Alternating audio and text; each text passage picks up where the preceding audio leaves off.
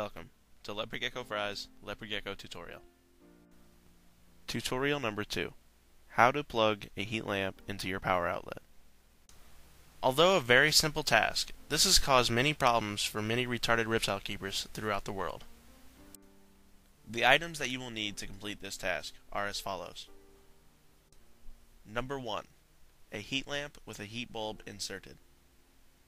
Number 2. A power outlet. Number 3. A hand.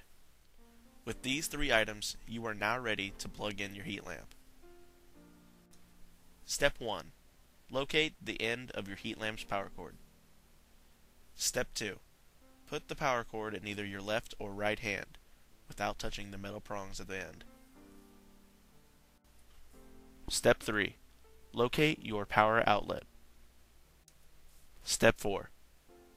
Begin placing the end of the power cord on your heat lamp into the power outlet on your wall or power strip. After completing all of the previous steps, you are now ready to see if you have done them right. Step 5.